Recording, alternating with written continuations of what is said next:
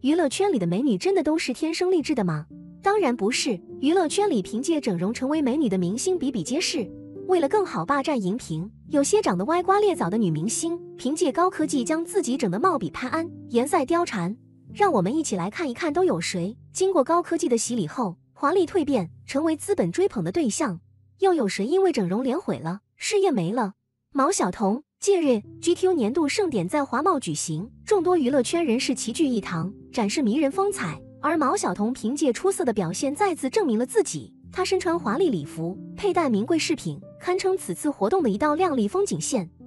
网友对此也提出了质疑，纷纷猜测毛晓彤是否做过微整手术。就在网友激烈讨论之际，毛晓彤本人在社交媒体平台发表声明，表示自己从未动过刀子，只是通过化妆品和衣饰来修饰自己。此番回应既维护了自己的颜面，又化解了外界对她质疑与猜测。除了改变造型外，毛晓彤在表演方面也有着极高的水准。她通过扎实的专业训练与不懈努力，成功塑造了多个深入人心的角色形象。不论是《锦绣未央》中的李长乐，30而已中的钟小琴，还是《重启之极海听雷》中的白昊天，每个角色傲视群雄，令人叫绝。对比她出道之初的那份青涩，现在的她完全变了模样。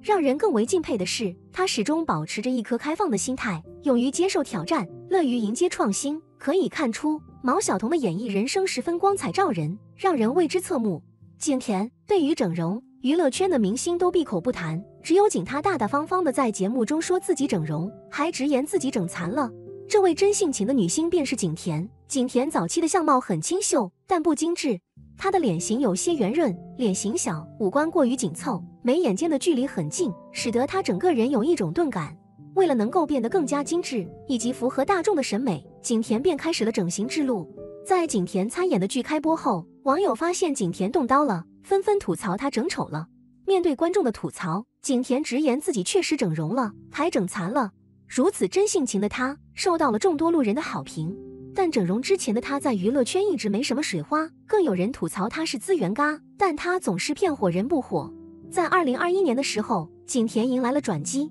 她和张彬彬一起出演的悬疑爱情剧《司藤》在网上爆火。剧中的景甜高贵优雅，冷艳中又带有一丝神秘，让众多网友直呼爱了。在这部剧中，网友发现景甜原本的悲伤蛙眼不见了，取而代之的是精致的双眼皮，并且剧中的景甜一改往常的黑色粗眉，画了一个又细又长的柳叶眉，整个人都变得精致了。观众知道景甜整容了，但面对整得如此精致的她，观众们依旧十分喜爱。司藤播出之后，景甜找到了合适的方向，她的美貌便一直在线，这也使得她的资源更上了一层楼。2023年2月7日，她参加的综艺《半熟恋人》第2季正式播出，众多网友前去围观打卡。即便知道美女整容，大众对待美女还是十分宽容的。严琳，《武林外传》里风华绝代的佟掌柜闫妮，她竟然也动过刀子。严琳30岁的时候出演《武林外传》中的佟湘玉，剧中的她不仅有着成年人的稳重，还有着少女的灵动。但在电视剧《亲爱的爸妈》中，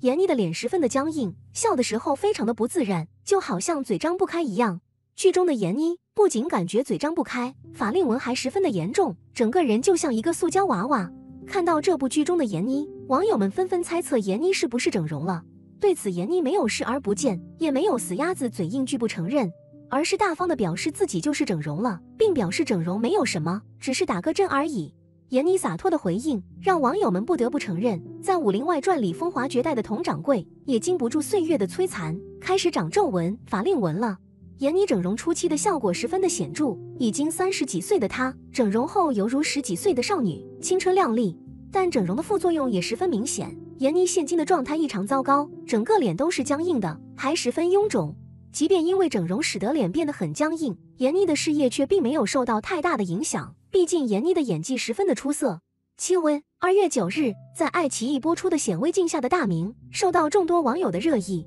在众多议论中，有网友吐槽剧中饰演封闭玉的戚薇整容整垮了。从图片中可以看到，戚薇整个人的状态有些糟糕，不仅脸上有各种斑点，皮肤还十分的粗糙，和原来节目中肤白貌美的她相差很大。其实这不是第一次爆出戚薇整容了，戚薇之前出演了一部电视剧，剧中的她明显有整容痕迹，被网友热议。整容后的戚薇，一双欧式双眼皮，让她整个人显得更加年轻了。之前的吊眼显得戚薇有些凶凶的。但现在的戚薇眉眼间多了一丝灵动。面对网友质疑，戚薇在微博上大方的回应，双眼皮是割的。之后，她更是在参加的综艺节目里直言整容做得十分失败，每天她睡醒后眼睛都会很肿。面对戚薇的抱怨，网友们纷纷让她注意修复。戚薇的整形并没有让她遭受太多的非议，毕竟她整了就大大方方的承认自己整了，不像其他明星死不承认，偏要说自己是妈生脸。杨紫，《家有儿女》中的杨紫聪明可爱，脸颊上的婴儿肥让电视前的观众直呼可爱。但随着杨紫慢慢长大，她的相貌在娱乐圈只能算是清秀。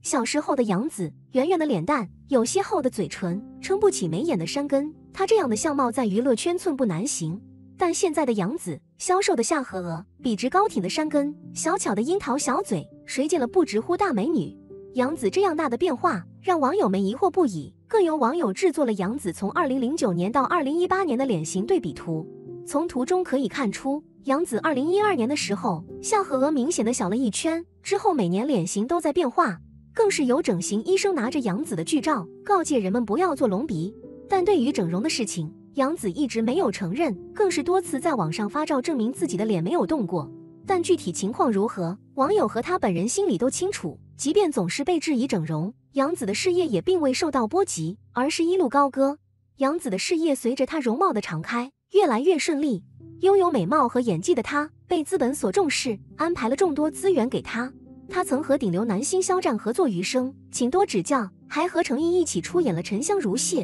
剧中的她脸部有些僵硬，但她的演技足以让观众忽略这一点。2023年1月21日，她参加了2023春晚倒计时和23年的春节晚会，并在春晚中表演了开场节目和小品马上到。果然美貌是娱乐圈的敲门砖，整容成功的杨紫深有体会。娄艺潇，别人都是努力将自己整得好看一点，可有的人却将本是美女的自己整成一个蛇精。她便是红极一时的娄艺潇，她之前出演的《爱情公寓》是众多人心中的经典。剧中的娄艺潇可以说是艳压众人，小巧的瓜子脸，水汪汪的大眼睛，高挺的鼻梁，名副其实的大美女。但这个美女却去整容了，还整得十分失败。原本小巧流畅的脸型，在她的折腾下，开始变得崎岖不平，苹果肌又大又挺，额头也十分突出。原本灵动有神的双眼，也失去了光亮，变得十分麻木。在参加某一节目的时候，她的整个脸不仅显老，还变得坑坑洼洼的，眼角的皱纹密密麻麻的。即便整容的事实摆在那里，她依旧不愿承认，更是发照自证清白。娄艺潇的事业，在她拍完《爱情公寓》之后，没有太大的水花了，在她整容之后，就更是走下坡路了。2017年的7月6日，娄艺潇转型做了歌手，在抖音带货火了之后，她还开始在抖音上进行带货直播，但直播效果并不是很理想，毕竟人们都是喜欢整容前的她。整容后的她再也没有整容之前的灵气了，也让众多网友心碎不已。记忆中的女神变成了蛇精脸。陈数凭借着成熟女人的魅力与精致端庄的面容，从中年女星中杀出重围，资源不断。可如此知性优雅、面容绝美的陈数，为何在前几十年不火呢？其实陈数的高颜值也并非天生丽质，早年的她也在脸蛋上下了功夫。早年的陈数可以说是相貌平平，将她丢进人群里都找不到她。高额头、大方脸、颧骨突出、山根低，配上不丰盈的嘴唇，让她整个人看上去有几分刻薄。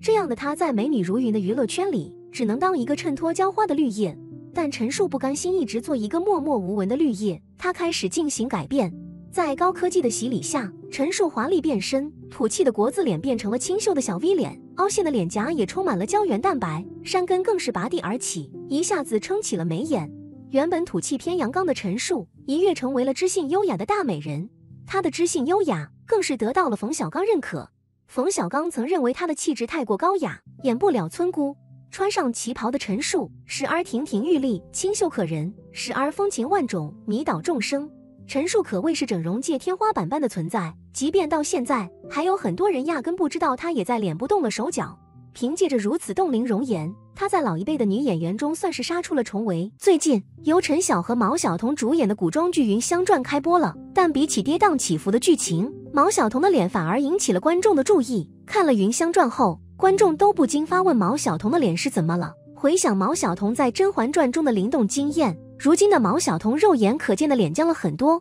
整个脸部肌肉都是朝下走的趋势，脸上挂不住肉，分分钟面临脸垮，脸部扁平，五官不再立体，胶原蛋白流失，毛晓彤的整张脸看起来更像是一张假面具，被网友猜测是填充过度脸塌了，鼻子高耸入云，脸上却做不出表情，始终都是冰块脸，近看脸肿，远看脸又非常寡淡，充满了科技感，越看越奇怪，很难不让观众出戏。甚至有网友将10年前陈晓和毛晓彤合作的《神雕侠侣》拿来和《云香传》对比，陈晓除了成熟了很多，几乎没变化，但毛晓彤却不是以往的那张脸了，现在的她脸上充满了硅胶感，像是微调后还没恢复过来似的。要知道古装剧最忌讳的就是整容脸，金晨是原本就已经瘦出纸片人身材的她，在这部剧里再次瘦出新高度，让观众直呼太吓人了。金晨的整个脸都瘦脱香了，下巴尖的跟个锥子似的，脸上一点肉都没有，山根高耸入云，尖尖的鼻头一度让人怀疑她不能正常呼吸，就连嘴巴也是歪的，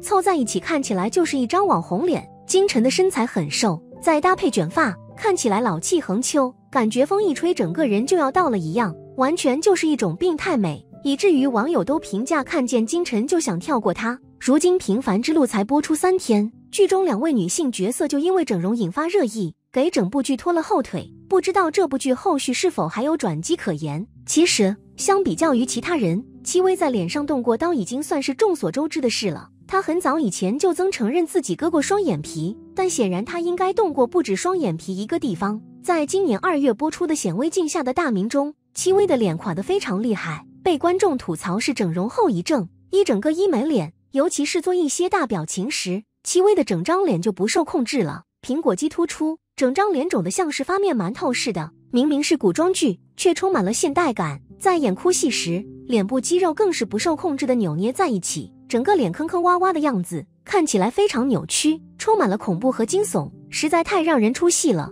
2009年，《爱情公寓1》上映，这部小成本网剧一经出世，迅速火遍大江南北，成为现象级热剧。而其中饰演性感明艳胡一菲的娄艺潇，一夜之间成为了万千观众心中的火辣女神。据说该剧本来确定的女主是饰演富家千金林婉瑜的赵季，但是由于娄艺潇的演技精湛，人设讨喜，她成了当之无愧的女一。一连4部《爱情公寓》成功将娄艺潇捧成顶流女星，她又接连出演了多部影视剧，但是不知为何，后来娄艺潇在问世的作品始终达不到《爱情公寓》那样的影响力。或许是为了走出胡一菲的阴影，或许是娱乐圈的名利迷了她的双眼，成绩不如意的娄艺潇并没有选择潜心打磨自己，反而选择了另一种成名的方式——整容。不知何时，出席活动的她面部僵硬浮肿，五官失去了当年的自然模样，脸颊凹陷的几乎挂不住肉。不仅如此，每换一个地方出现，她仿佛也换了一张脸。整容带来的后遗症让她不得不2次修复，一张脸仿佛修了又修的画，让人看不出本来的色彩。浮夸的外表让娄艺潇几乎无戏可演，而她最常出现的地方也由片场变成了直播间。为了证明自己没有整容，娄艺潇专门发布了一则视频，视频中的她对着自己的脸和鼻子揉来揉去，竭力证明自己的纯天然。但是在最新播出的电视剧里，娄艺潇脸部明显不对称，整张脸怎么看怎么失真。如今的她和之前的状态一对比，是否整容答案显而易见。曾经那个灵气十足的胡一菲，终究是只留在了观众的记忆里。要讲的这位桃红不是徐峥导演的老婆小桃红，而是曾经红极一时的大桃红。她在《策马笑西风》中饰演英姿飒爽的明月心，在《风云》中饰演为爱痴情的楚楚。那时长相清纯的桃红给观众们留下了深刻印象。作为实力和美貌并存的女演员，桃红出道后凭借《运河人家》和《生活秀》2部剧飞速拿下了3金影后。在那之后，她更是贡献了《傻春》等优秀作品。原本名利双收的影后桃红已经取得了不小成就，但是或许是为了进一步突破，如今已经55岁的她，不知何时也毅然决然地加入了整容大军。在新剧《八角亭迷雾》中，表演用力过度的桃红鼻不仅鼻基底凹陷不再美貌，一看就是新做的嘟嘟唇更加惹人注目。原本是点睛之笔的2个大眼睛变得无比狰狞，在另一种层面上也给观众留下了深刻印象。如今只剩一脸玻尿酸的桃红，很难让人再记起当年清纯可人的楚楚和那个笑得天真无邪的傻春。身为女星，爱美本没有错，但是非要在自然发展的道路上不自量力的力挽狂澜，那便如白日做梦。归根结底，评价一位演员最重要的依据是演技，哪怕其貌不扬，只要演技一直在线，就能收获很多粉丝。带着一张连表情都做不出来的整容脸，这样的女演员又何谈演技2字？不知道各位观众是否还记得夏家3000斤里元气可爱的杨真真和《美人心计》里楚楚动人的卫子夫，这都是张萌曾经饰演过的火出圈的角色。那时的她是炙手可热的新人女演员，不出意外以后能顺利成为一名知名女星。2012年翻拍版《天龙八部》播出，饰演神仙姐姐的张萌被观众骂得惨不忍睹，由李若彤和刘亦菲珠玉在前。原本清新靓丽的张萌在剧中的扮相又老又丑，不仅没有体现出个人特点，还将神仙姐姐演得一塌糊涂，铺天盖地的恶评让她毫无招架之力。心理防线被击破的张萌，在惊慌失措的状态下选择了通过整容来提升自己的美。再次出现在镜头下的张萌鼻梁高耸，下巴及肩，苹果肌好像2团肉挂在脸上，整张脸毫无美感可言。2003年，一部李卫当官横空出世，捧红了饰演岳思莹的孙菲菲，杏眼桃腮，弯弯柳眉，这样的孙菲菲一下变成大众心中的清纯女神，还被称为古装剧第一美人。次年，孙菲菲和韩国美女韩彩英合作出演《北京我的爱》，剧中的她清纯可人，丝毫不逊色于韩彩英，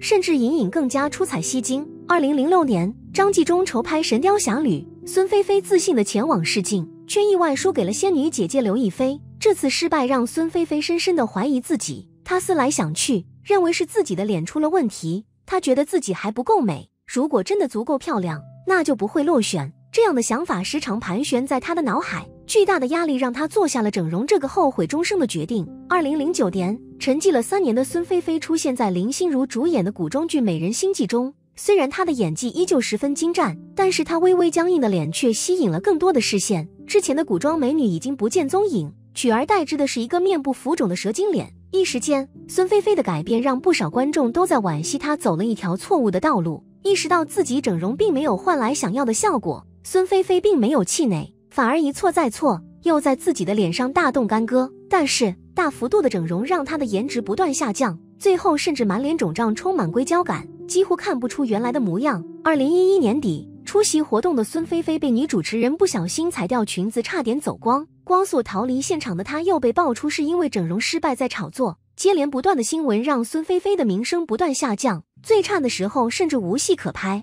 无可奈何的她只能选择退圈，过起了平凡生活。这几位演员都在今年新播出的国产剧中有着一定的戏份，有的甚至拿的是大女主的剧本，可他们却顶着这样一张出戏的整容脸，出现在古装剧、历史剧、谍战剧中，很显然并不符合电视剧的时代背景。明明已经长得很漂亮了，却还非要在脸上整容，结果适得其反，总是在电视剧中露出马脚，不仅看着不漂亮，还导致观众跳戏。与其将心思都放在整容上，还不如打磨演技，用作品和实力说话，给观众带来更好的作品。真的别拿整容脸来霍霍观众和国产剧了。